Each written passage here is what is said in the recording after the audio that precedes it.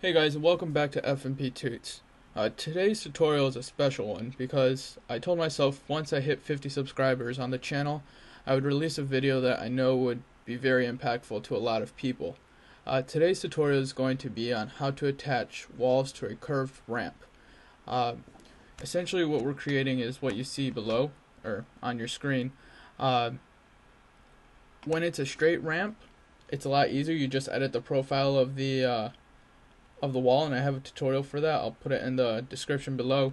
But once you start using curved ramps, it's a whole nother animal, and Revit doesn't really facilitate it. So I'm going to try to show you my preferred method of doing it, and hopefully you'll be able to use it in the future as well.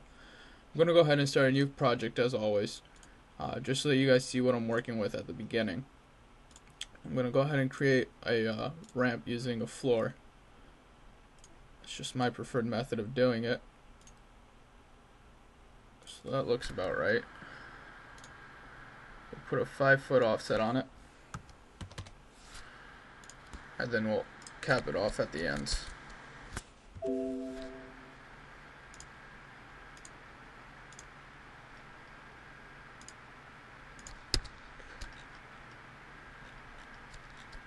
Alright, that looks good. Hit your check mark, modify sub elements. I'm going to call it a 15-foot incline. Hit escape a couple times. Now, because of the way that the cut plane is set up, it gets cut off there. That's not a problem. I'm going to change my view range so that we can see the whole floor plan at all times. I'm going to call the top 20 feet, and since it ends at 15, we're going to set this cut at 16. Just keep things simple. Alright, perfect. There you go. There's our ramp so far. Go back to your level 1. Now when you add your walls to your ramp, you want to make sure the walls are actually seated on the ramp. That's really important. Otherwise it won't work, to my experience at least. I'm just going to bring it to a thinner wall here so it's easier to view things. So when you use your pick line tool right here, you want to make sure that the wall is being placed on the inside of this line. Line.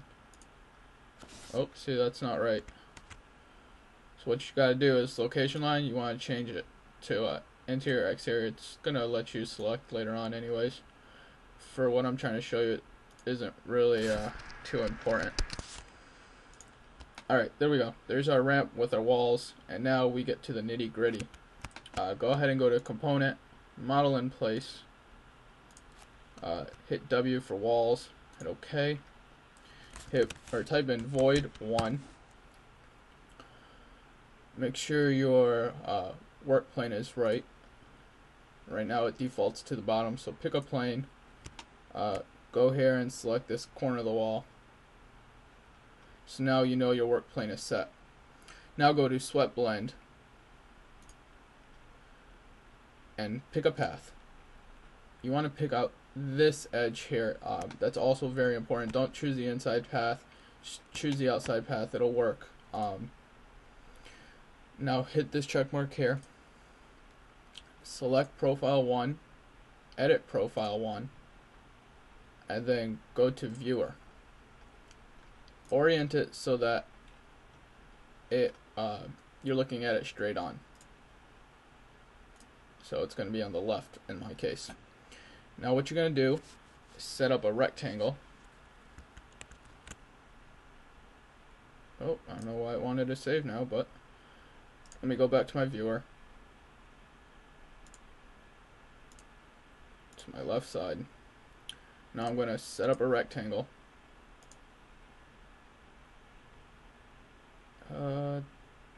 Actually, set it up from out here. It'll be easier to grab later on. Hit the check mark. Now you're going to select profile 2, edit profile 2, and again make sure you're in the right view, and then select that corner, select that corner and scroll all the way to the top. Make sure you have that corner selected as well. Select the green check mark, select it again, change or close this, And there you have your solid. You're going to select your solid, change your solid over here to a void, and then with the cut geometry tool, click that. Click your solid first, then your wall. Bada bing, bada boom. There it is. Now you're going to repeat the step for the second wall.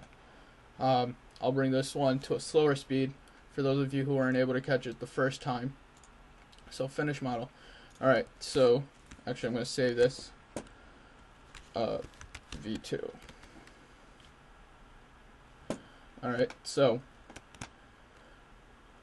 doing that again, go to architecture, component, model in place, go to walls by hitting W, hit OK, type in void 2, hit OK.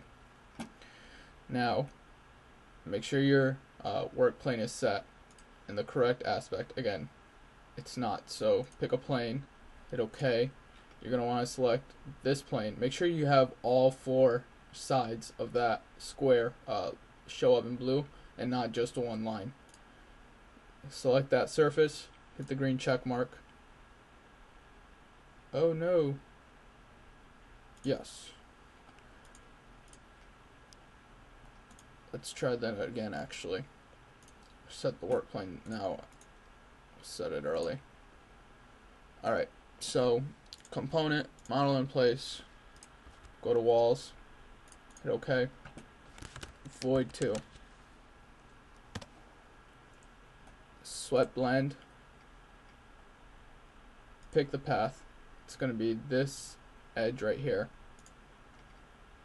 hit the OK, select profile, edit profile, go to the left, and then the viewer.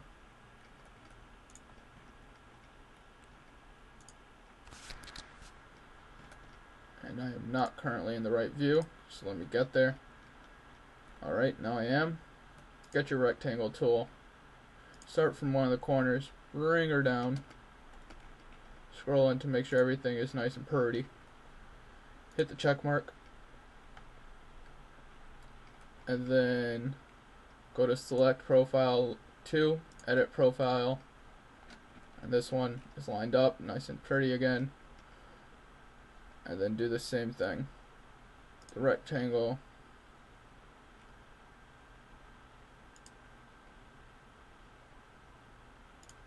set it up like that, hit the green check mark, hit it again, close this, select what you just created, change it to a void, use the cut geometry tool up here to select that, what you just created, and then select the wall. And there it is, folks, your ramp with the walls attached to it. I use the floor as a way to create a ramp. However, that is not necessary. You can use a regular ramp. It'll work the same. Just make sure your walls are actually on the ramp, because your ramp is what's going to establish that path later on, because of the way the walls are derived off of it. If you have any questions, let me know in the area below. Be happy to answer it. Again, thanks very much for adding to each other and creating the 50 subs that I have so far. I look forward to bringing you guys a lot more tutorials in the future, both computer-based as well as hands-on based. There's a couple of things that I've learned to do that I'd like to show you guys. If you have any questions or comments, let me know in the area below. Thank you guys. Have a good one. Thanks for checking out another one of my videos here at F&P Toots. I hope you enjoyed it and you found it very useful. The main mission here at F&P Toots is to simply share the knowledge of Revit, SketchUp, iMovie, and other software out there that people might just have simple questions with, or have a bit more complicated of a question. I really try to target as big of an audience as possible. If you find that the tutorials are helpful to you and you think that they might, you might have a colleague who's struggling, feel free to pass on the link. All you have to do is go to the top of the page, press Control C on your Windows or Command C on your Mac, and then paste that link in an email, on a Facebook message, even through YouTube. It's pretty simple. If you'd like to continue seeing my videos, go ahead and like or subscribe to the page. This way you can get reoccurring updates saying that I updated or I uploaded another video. If you have any questions or comments, hit me in the discussion area or email me at slkr2016@gmail.com. Have yourself a great day. Thank you.